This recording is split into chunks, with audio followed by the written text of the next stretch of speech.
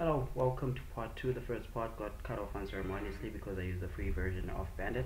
And secondly, somebody sent me an email stating that they wanted to make donations. I don't accept donations. If you want to make donations, please find a charity next to you. There are a lot of people who need money out there, and you can donate to them. Thirdly, if you have specific requests in terms of content, please make them in the comment section, and I will make those. I'll make the specific content when I have time. Anyway, let's get back to the video. We were defining sum, right? So the sum expression is written over here in a sort of condensed form using the sigma notation. So if we were to expand that, we would get L1 times Y1 plus L2 times Y2, and so on and so forth. So how do we write that in code? So it's simple. We've already defined variable sum is equal to 0. So we can write this sum equals, we want the value of L multiplied by the corresponding Y value at I. Now, how does that work? The value of L that we get here will be, let's assume that this is I equals 1. The value of L that we get will be this expression, and we want to multiply this by Y at 1 in order to get this. But the sum is not just Y1 times L1, it's Y1 times L1 plus L2 times Y2, and so on and so forth.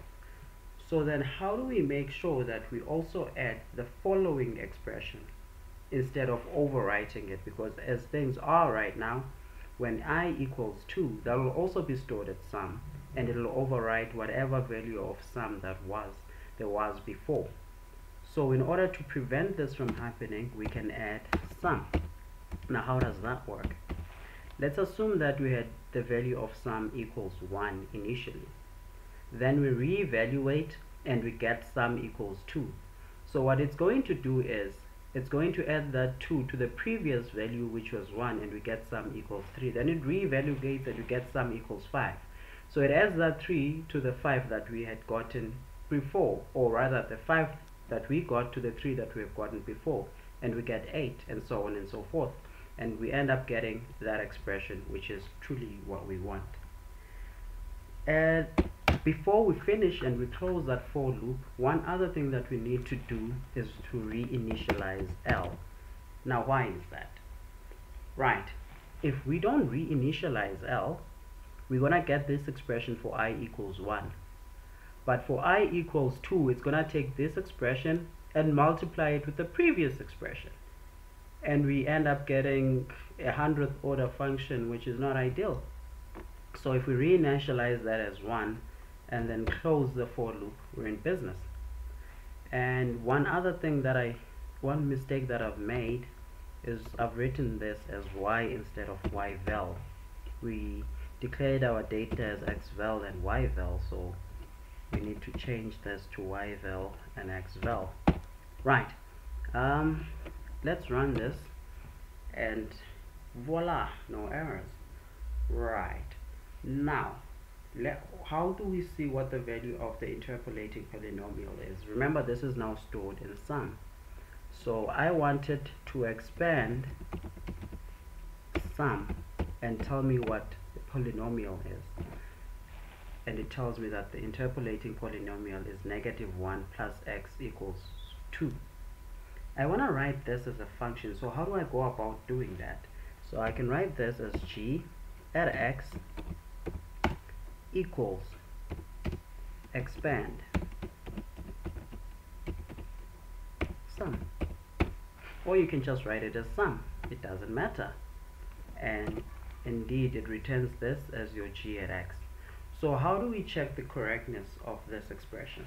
Well, that's simple. If we can plug in these values of x somehow and get the corresponding y values, then we'll know that our interpolation was successful.